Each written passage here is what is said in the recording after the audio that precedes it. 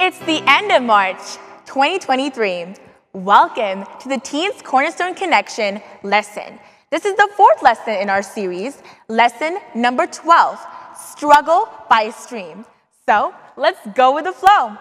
With graceful music from our orchestra, featuring Kiki on the trumpet, Asher on the tuba, Grace, not yet, Kate on the piano, and George on the saxophone. And now Grace will give us awe-inspiring mission stories from the Eastern Central African Division. Of course, our panelists, Sabira, Brenda, Ashley, and our wonderful teen teachers. So, enjoy.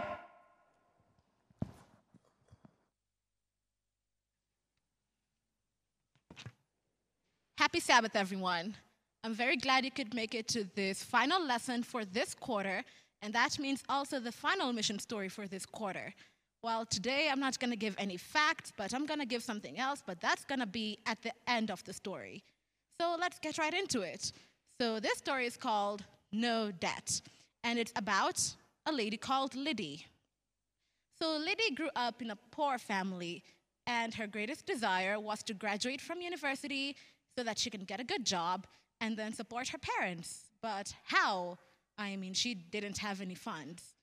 Even though she'd gotten good grades in high school and also had been accepted into the University of Rwanda, which is like the biggest university in Rwanda, she hadn't won one of the few government scholarships, so she knew that she couldn't go there because of lack of funds.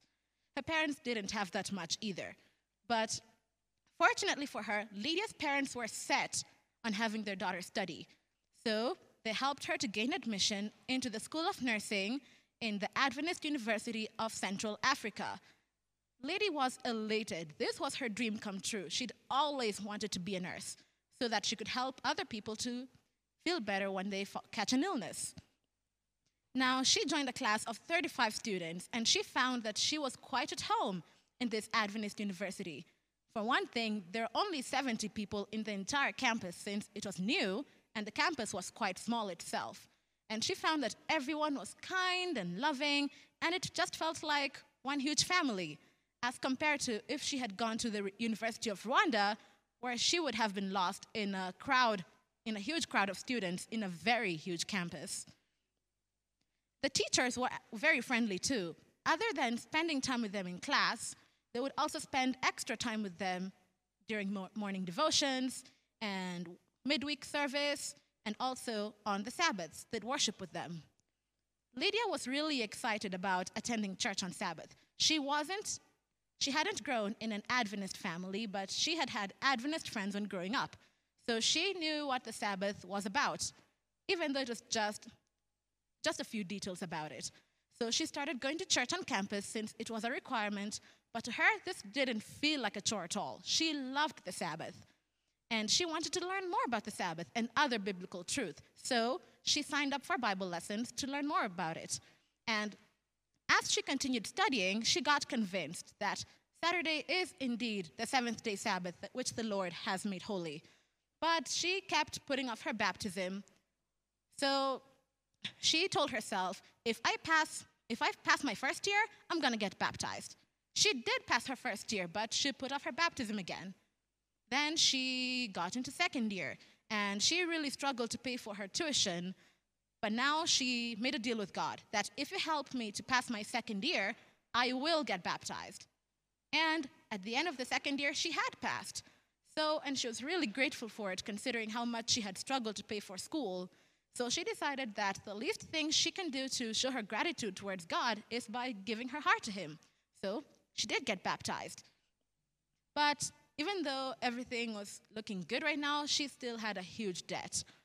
But because she had no money and her parents didn't have any either, but the bright spot during all this time was her Seventh-day Adventist classmates. They'd pray with her and encourage her to not give up. And sure enough, she finished her third year. But now, when she was about to start her fourth year, it became very clear that she'd have to drop out. Why? Her debt had become really huge. She owed the university more than 1 million Rwandese francs, which, if you convert into dollars, will be $1,500. So she couldn't register for her 4th year. So she had to drop out and look for a job which she could work full-time so that she could pay off her debt.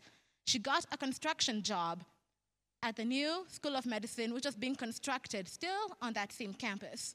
But everything was just breaking her heart because she saw her classmates continuing with their studies and enjoying other campus activities while she was in the construction site just slaving away. And she felt really discouraged, wished she hadn't gone to college at all, and just wanted to quit and go home. So one day she went and talked to her teachers about it, and when the teachers heard her story, they felt really sorry for her. But they encouraged her and told her to pray for a week and wait for God to answer. She prayed every single day for that coming week, but apparently God didn't seem to be answering. But the teachers encouraged her, keep praying, don't give up. And God just pulled off a miracle for her. At the end of that 2nd week, a family friend called her and told her that he had paid the exact amount of money that she owed the school. And she was so happy. So he sent her the money. She was able to pay her debt. So she resumed her learning. And due to constant studying and studying hard, she was finally able to catch up with her classmates. And at the end of the year, she graduated from the university with a bachelor degree in nursing. What do you say to that? And now we're going to get to our final thing, which is telling you where our 13th Sabbath offering is going to be going to this quarter.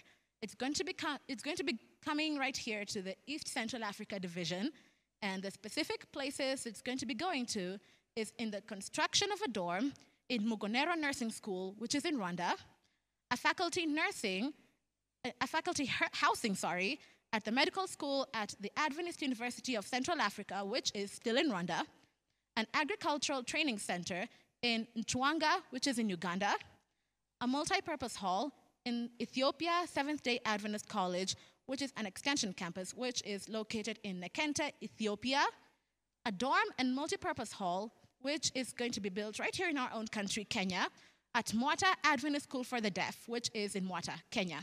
And the final project is the multipurpose hall in the University of Arusha. And I hope with that you're blessed. And right now, let's listen to some lovely music from our orchestra.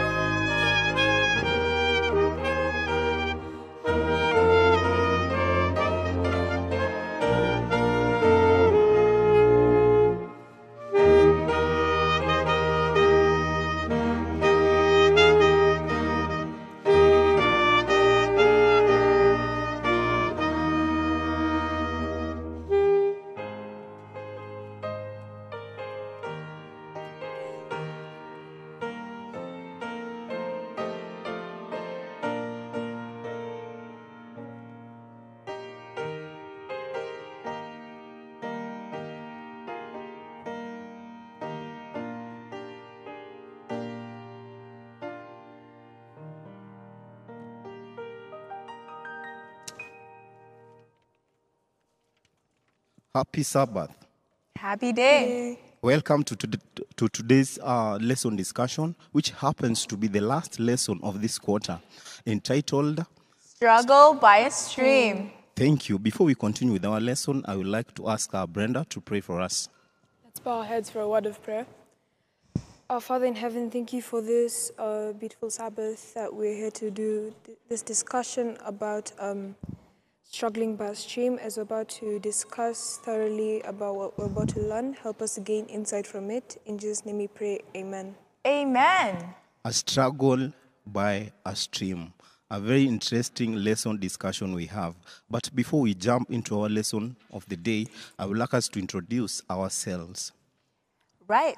Okay. Hello, guys. My name is Sabira Okundi, and I'll be taking you through Sunday and Monday of this week's lesson. I'm Brenda Maiwa, and I'll be taking you through Sabbath and Wednesday.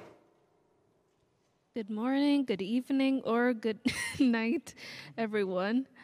My name is Ashley Hazel, and I'll be taking you through Tuesday and Thursday, the Patriarchs and Prophets parts. Happy Sabbath. Happy I day. am Jonan Magana. I will be guiding the discussion. And I'm Senate Mose, one of the panelists. All right. So, it's a sad thing. The quarter is over. It's been a very interesting quarter, and our theme for this whole quarter has been before and after. You know, we started with the fall of man, where the devil came from. Then we saw Adam and Eve being chased. We ran all the way through Noah, Enoch, and now here we are, all the last patriarchs of the Israelites, that is Jacob. Now, the story of Jacob is a very intriguing story. This guy had a lot of highs and lows in his life. You know, he was a fighter from the beginning. The first time we see him fighting is when he's being born, right? Let's remember.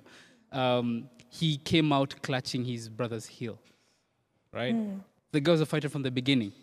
Grows up later on, he deceives his brother of his birthright, steals it for a plate of food, right? We've seen that in the previous lesson, identity theft. Later on, Jacob goes ahead and steals the blessings from his brother, then runs off, goes to Laban. Then that's what we're going to see today. You know, what goes around comes around. We all know what happened to Jacob when he was there. He got deceived also. But why do we learn about Jacob so much? Let me tell you why, okay? As we've seen in the previous lessons, you always have a fundamental belief of the Seventh-day Adventist Church. And our fundamental belief for today is belief number 25. That is the second coming of Christ. Now, how we're going to connect this to the second coming of Christ is that Jacob had lost his way. You know, he was a deceiver. His name actually means a deceiver, right? But he reconnected back to God. And this calls to us, you know, we need to reconnect back to God before the second coming of Christ. Now, before we jump into the lesson, there's a story that we're given here about a man called Todd Huston, okay?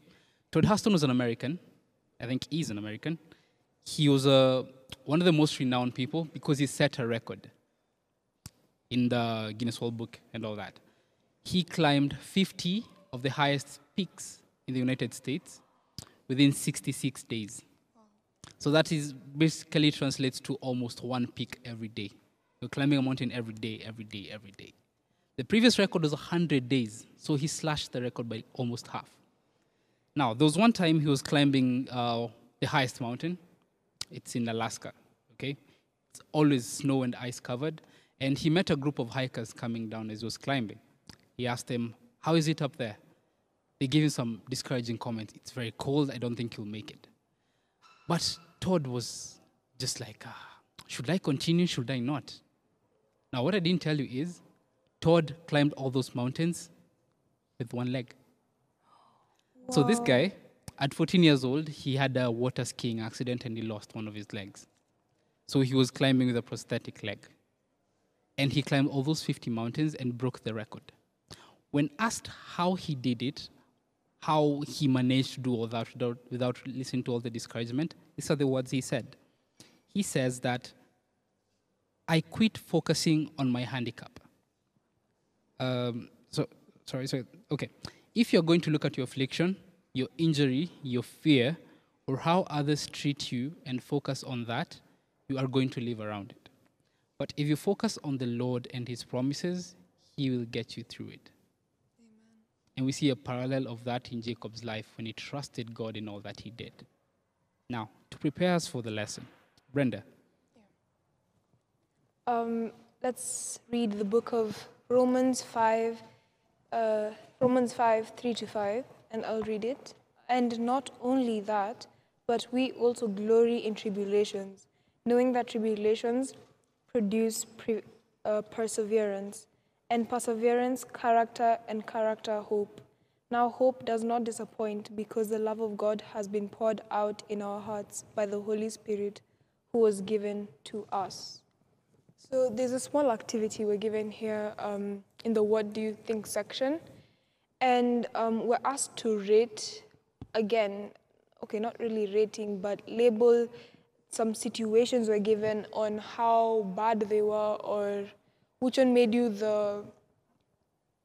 feel the worst and which one made you feel not as bad. So we have arguing with your parents, breaking up with a boyfriend or a girlfriend, disobeying God, failing a class, being rejected by a sports team, not spending time with God, wasting the whole day watching TV, sleeping through church, and compromising your standards. I'll say my worst and my not as bad. So my worst out of all of these is compromising my standards, because compromising my standards, I think like it fills everything in the whole list, because when you compromise your standards, you're disobeying God, and that might be also in your studies. When you have high standards in what grades you want and you compromise, that's also that's still compromise, and I think it makes me feel the worst when I do that. And also my least, most likely being rejected by a sports team. Yeah, because if I'm rejected, that means that's not what God wants me to do, or that's not where my talent lies. So I just need to explore other areas where I could fit in better. Ashley, can you tell us your perspective on this activity? Sure. Thank you for that, Brenda. I would say my worst would be... Oh, wow. A lot of these are pretty big. My worst would be disobeying God, because that one, you live with the guilt almost forever. Like, you know you've broken maybe a commandment, and you have to bear that burden. Even though you know God's forgiven you, you still feel guilty. My least would be arguing with a parent, because I rarely do so. So Quite a good doesn't child. make me feel too bad. Yeah. Okay. Samira? I really think that my worst, I have two worsts. Number one, watching TV for a whole entire day. Why? I think I'll just be more unproductive. Me achieving some sort of productivity in the whole day is something I would strive to be. So things like That Girl morning routine, or these really things that you can see in like Pinterest and stuff like that, I think a lot of girls strive to be like that. And it's hard if you don't reach that peak productivity in a day. Yeah. Another thing I definitely think is academic failure. So this is like failing in a class, right? Yeah. If I fail in school in academics, it hits me hard, because school comes with, school fees, and then you have a whole lecture from your parents, and it's very sad and just leaves you the bad feeling. So definitely trying my very best in school is key, and academic failure is the worst. Like the least, I think I would agree. If I didn't get into a sports team, I don't think it really matters. I mean, it does matter to a lot of people, but it's something that I can get into another team. I can get into something that I'm more passionate about. So yeah. Thank you. So yeah, that was for the What Do You Think section. All right. Okay. Now that we have your thoughts on what you think about it, I don't know, Teacher Senate probably, you could tell us what's your worst thing? what will make you feel the worst out of that list? For me, I will go with compromising my standards, because here on earth we were left with the Holy Spirit to walk in us, to show us the way, and to mold us to become who God wants us to be. So that one act of trying to be someone you are not, it can change your world. Right. People will start seeing you from a different angle that you are not. So for me, it's good if I can focus on my life to be how God wants me to be, than trying to fit into the society. Because society will go, but God will stand. So for me, my character stands out for me. Amen. I like that. Society will change every single time. Yeah. Right, but God is always the same since the beginning until now. I think it's time we get into a story, and you can open your Bibles with us, the book of Genesis, chapter 28. So we'll just take some parts. Our story is just a compilation of bits of it. So we have Genesis chapter 28, and then Genesis 29, and Genesis chapter 32. And I'd like Subira to guide us through that. Okay, thank you. So, Jacob left Beersheba and he set out for Haran. When he reached a certain point, he stopped for the night because the sun had set, but he had a dream. And this dream had this stairway that was resting on the earth, and it reached out to heaven, but we had angels of God ascending and descending on it. There above it stood God. And he said, I am the God of your father Abraham and the God of Isaac, and I will give you and your descendants the land in which you are lying. I am with you, and I will watch over you wherever you go, and I will bring you back to this land. And I will not leave you until I have done what I promised you. So, from this little story, what do you guys get that's truly important? Maybe if I can try to jump in, for me, this story is very interesting. Right. Now Jacob is alone in the desert with no friend, no family, but alone. But one thing, it gives us one character of God. We can sin, but he will never, never, never walk away out of our lives. All this time, he was with Jacob because he knew, I had a promise with Abraham, with Isaac. And it's through him that this promise has to stand. So he guided him, he showed him the way. Things were tough for him, but he never, never chose to walk out of him. And he tells us one thing. If God has a plan and a purpose in your life, he has to finish it. The only thing that we have to do is to be patient with him. Give him time to mold us and show us the way. Because the moment we try, I want to have it on my own way, then chances are that we are going to mess. And once you've messed, you will live with the guilt for the rest of your life. Right. So now Laban, he had 2 daughters. The name of the older was Leah, and the name of the younger was Rachel. Jacob absolutely loved Rachel. And he said, okay, I'll work for 7 years to get your daughter Rachel. So Laban said, in fact, yes. In fact, I want you to have my daughter. It's better than giving it to some other man. So stay here with me. So Jacob worked 7 years to get Rachel. But when evening came, Laban brought his older daughter Leah to Jacob, and Jacob made love to her. When morning came, Jacob woke up and said, what is this that you have done to me? I served you for Rachel, didn't I? Why have you deceived me? Laban replied, it's not our custom here to let the younger daughter be married before the older one.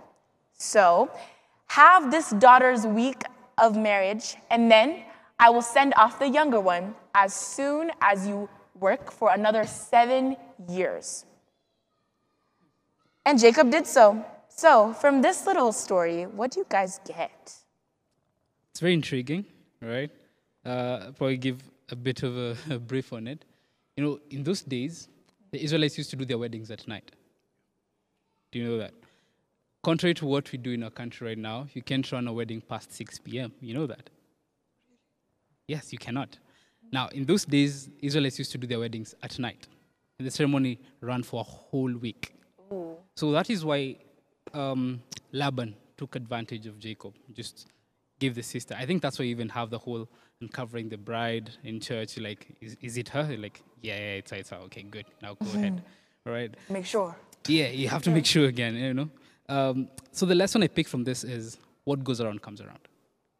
Jacob had been lying so many times. His brother, his parents, his father. Well, it was about time he got a taste of his own medicine, and it seems he did not like it. Okay. What do you think, Brenda?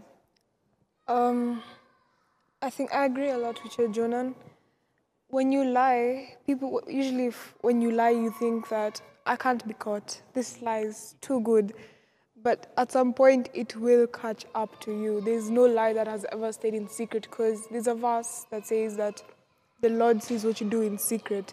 So everything that you do publicly or secretly, God does see, and He will pay you back for whatever you did. Okay. If I can add something to what you guys have said, for me, one lesson that I can learn from this story is that sometimes it's good to be committed. Because look at this guy. He was committed to his boss, and Laban was his boss. So he had to commit himself like, this is what I want. I'm not going to settle for less until I get it.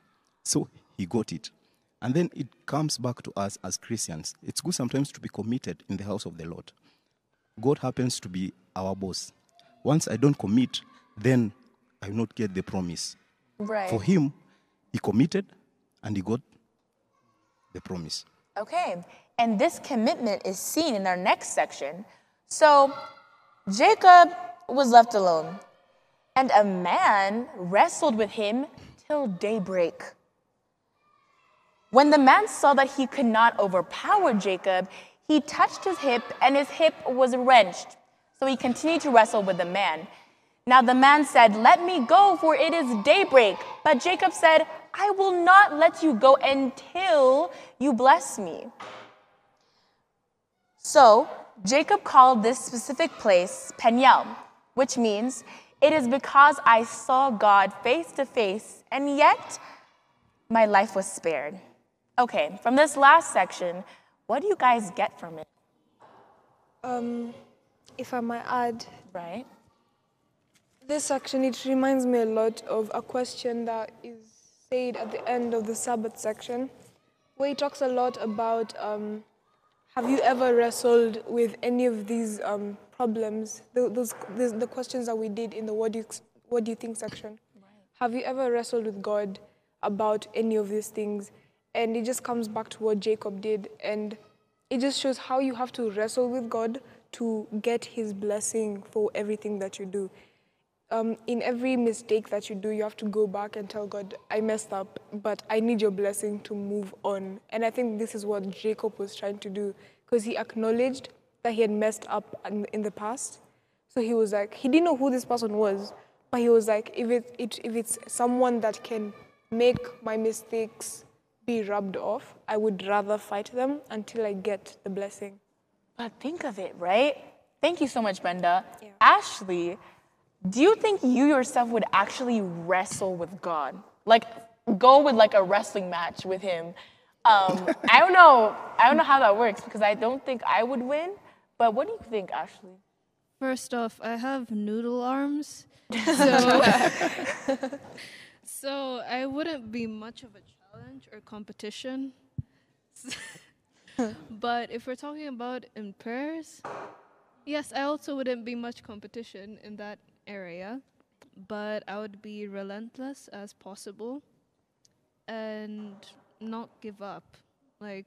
And you can also acknowledge Jacob's strength, his physical strength, being able to wrestle at night till morning until God had to dislocate his hip just to get an advantage.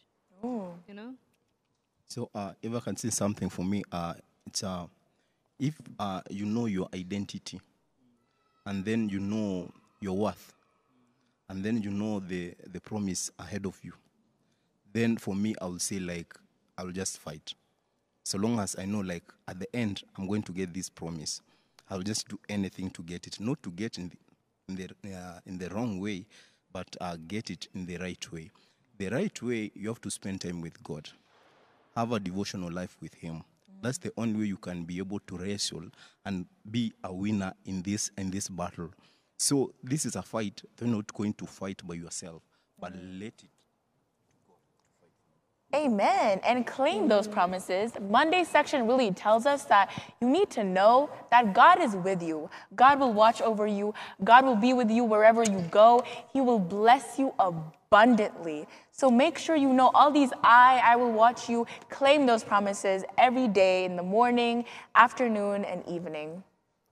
Amen. Amen. Thank you, Subira, for taking us through the lesson. And I agree with you, from what you've learned.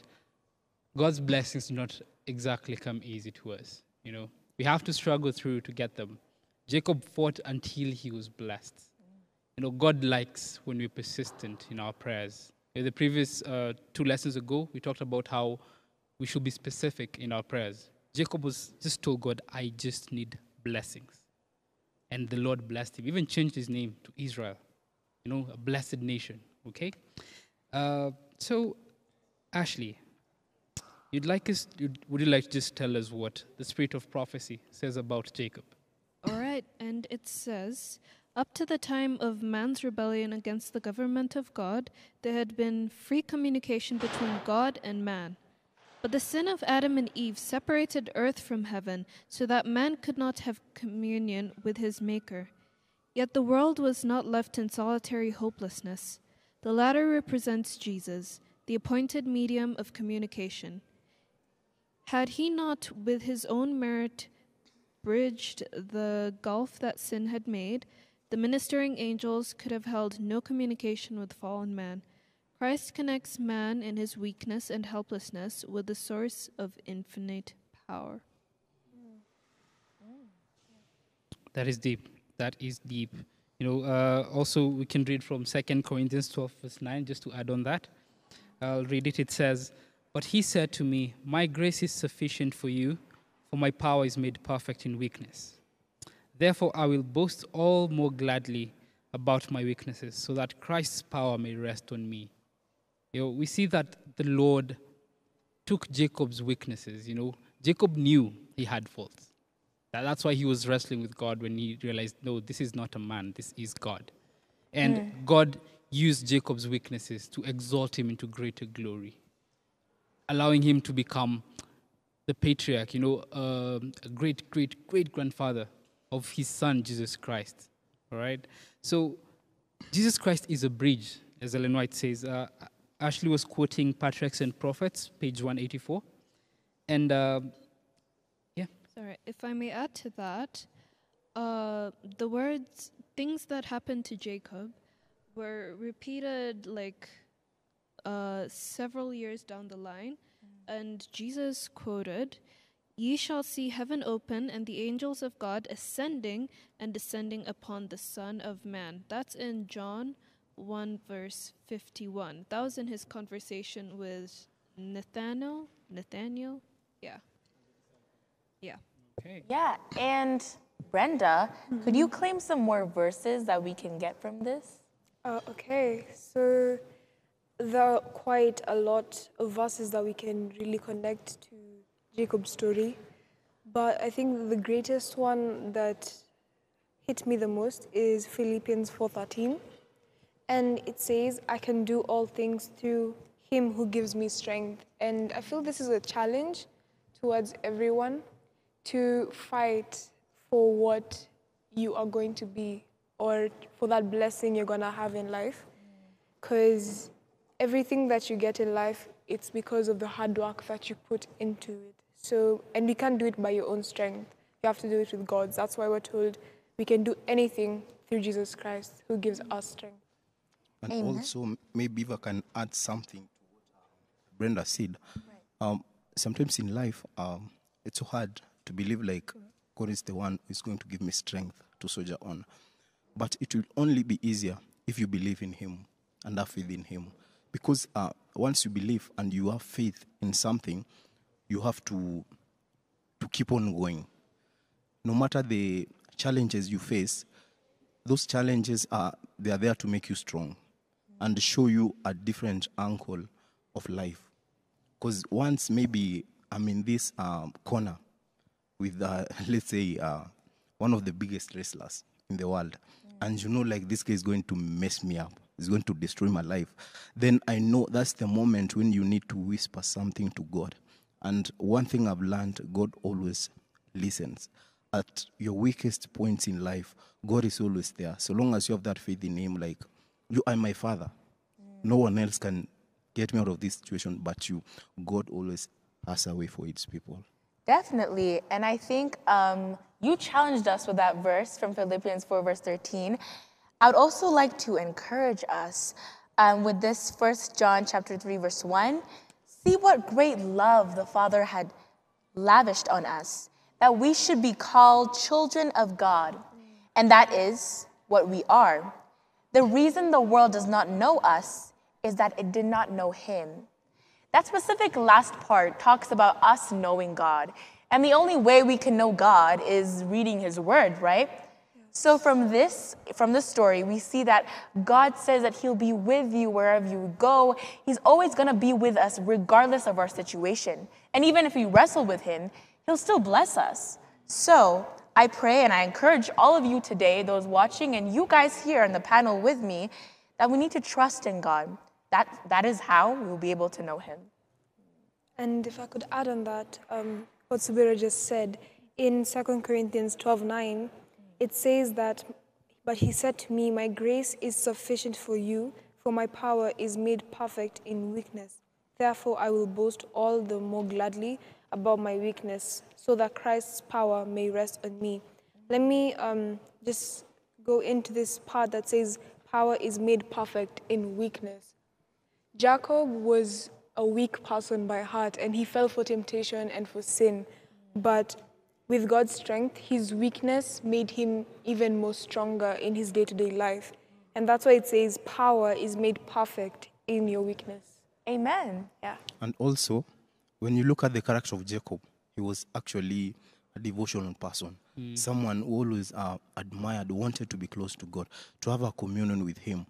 But it then again comes back to us Christians. I can be a Christian, yes, but the devil is outside there waiting for me to make me fall into temptations. The question that comes is that once you've been tempted and maybe you've fallen, what's the next step for you to do? This guy knew, like, I have messed. My brother's going to kill me. What about my dad? He's all alone in the desert, wondering, like, what can I do in the next thing? But here again, God is there to guide him. It's another thing we're seeing. God is there to guide him because he knew, like, it's through him, the promise I made to Abraham, that is going to be made to come into reality. Amen. God shows him the way, guides him.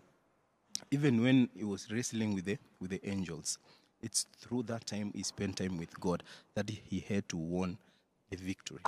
So it tells us, like, we are sinners. We have sinned against the will of God. What do we have to do? It tells us, like, spend time with me. Your burdens, I'm here to carry them for you. You want to pass, you want to do this in school.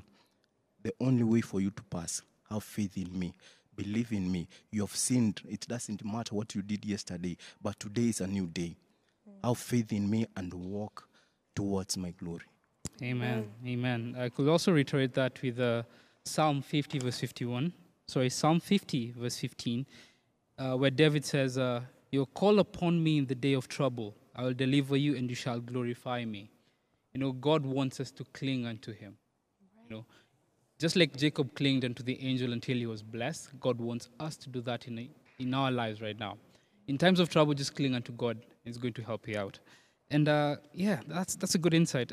Ashley, probably you can read for us. There's a very good quotation in the Thursday section from the book Patriarchs and Prophets. That's chapter 17 and 18. Can you just read that quotation for us in the Thursday section of the lesson? Ellen writes, Jacob prevailed because he was preserving and determined. His experience testifies to the power of importunate prayer. It is now that we are to learn this lesson of prevailing prayer, of unyielding faith. Yes, so God wants us to constantly be in communication with him. Like Jacob saw in his dream the ladder from heaven. That ladder, Ellen White says, it represents Jesus. The connection, the only way we can reach to God is through Jesus Christ. And Jesus showed us the way to pray when he was teaching the disciples in the book of Matthew, right? When you pray to the Father, pray like this. Gave us an example of how you're supposed to pray to God. That is the way we cling unto God and ask for blessings from him. Now, as we almost come to the close of the lesson, last teacher Senate to just read for us 2 Corinthians 12, verse 9. We've read it a lot, but we can read it again. Then it can give us some insight into that. 2 Corinthians 12:9 says, But he said to me, My grace is sufficient for you, for my power is made perfect in weakness. Therefore, I will boast all the more gladly about my weakness, so that Christ's power may rest on me. A very, very interesting verse. Let us look at the Jacob. When he was wrestling with the angels, he was alone. At that point, he had told his wives and kids and all the workers he had to go away. That was the moment for him with God. He knew back of his mind, like, my brother is going to kill me. But the prayer he had was like, God, soften the heart of my brother. Because he knew, like, I did something wrong to him. I did not even see my mom, but here I am. I want to meet my brother so that we can talk one-on-one with him. He spent time with God, and God, you know what? God answered his prayers. And he tells us one thing, sometimes as Christians, we can only win victories, not through the talents we have. I can be a good footballer. I can be a good writer. I can be a good actor. But I cannot win the victory unless I spend time in the private chambers with God. That's the only way I can be able to win all my battles. And then again, another lesson comes here. When God's time has arrived to change your life, he always opens ways for you. Jacob never knew, like, maybe he will see his brother, but he believed in God. Like, God, you are the only one who can be able to talk to him and soften his heart. And God made everything to be possible for him to meet with his brother. Look at the way he left at Laban's his place. He lived with fear, like, what will he think? I'm leaving this place with all the wealth I have. It's going to kill me. But the day he was leaving, Laban was not there. And when Laban came back, he was like, oh, he has left. That's okay. He never bothered even to look for him, because he had a choice of looking for him and telling me, like, you know what, we're going back to my place. But everything just flowed because God's time has already reached for him to work in him, to make him a better person. And this is the point where you see his name was changed when he wrestled with the angels. We Christians, we face a lot of things in life. Once you wrestle, maybe with the Holy Spirit at this particular point, there are two spirits talking to you. God's spirit, and then we have the devil. Always the devil is always telling you, like, no, your mom will not know. It's just a one-time thing. She will not know. Your brother will not know. But the Holy Spirit is telling you, like, Subira, my daughter, I love you. Do the right thing. You're in school. You want to pass these grades. Then just read. And once you read, God gives you, because he wants you to pass. And the Bible tells us, like, my people will never be the tail, but the head. True. If only we believe in him. True. Yeah, and definitely it talks about how really in the Friday section, right? It's so important, like you mentioned, how God really interacts with us to transform us, right? So there's a question that's there. How have you been transformed by this experience? I think that can be like a personal question to each of us, because we've met God in very different aspects in our lives, You just looking back where you struggled with something in your life, you just talk to God about it. Then God helped you through it. It shapes your experience from there. Because we see from Jacob's life, physically, he started walking with a limp because his socket was, right? That's one physical thing, how his life changed. And then the second thing is he lived a life free of fear because he knew God has forgiven him. And his brother forgave him also, right? Hey, Ashley has also some insights you can share with us. Yes, around the end of the story in the Ellen G. White coverage, it's mentioned that for a lot of the period that Jacob worked for him, Laban was deceptive, borderline abusive, gaslighting, telling half-truths, half-lies. And when, let's say, Jacob worked for him for like 14 years, right? 7 and 7 for each wife. And then spent about like 6 more years in which he was a shepherd and he tended to Laban's flocks and all that. And over the time that he was there, everything flourished under his care, right? And Laban and his sons were jealous of him and his progress. So around the time that he was leaving Laban's house, Laban had left for about 3 days. And Jacob saw this as a convenient time. So he took his own cattle, his wives, his children, and they fled.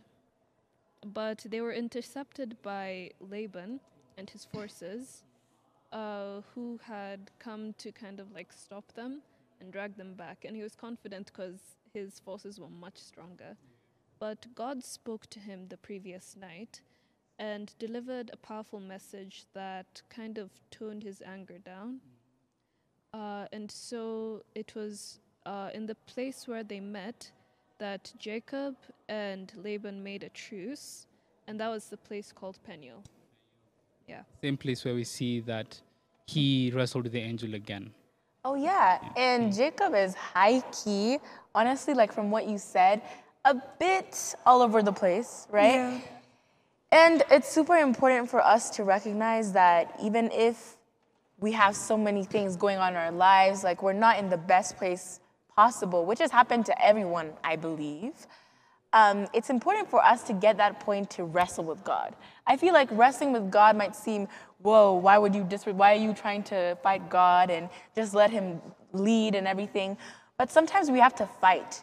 God gives us this opportunity, maybe puts us at a point of lacking, a point of want and need for him in these trying times so that we can wrestle back to get his blessing. True.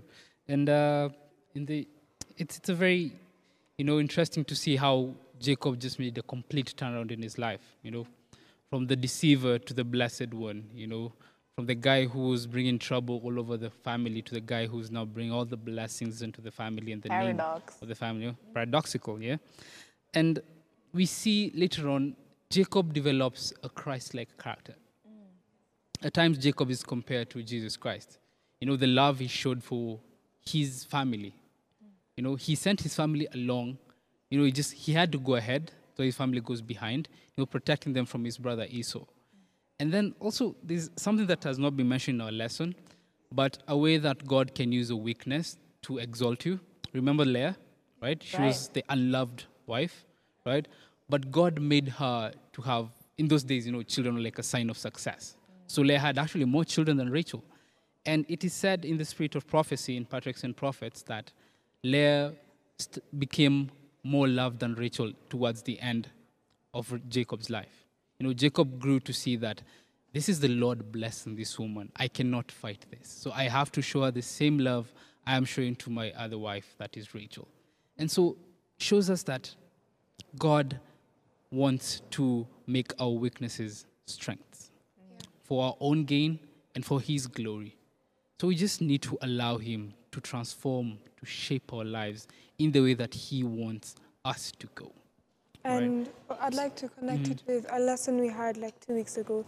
The one we were discussing about Isaac and how he got his wife.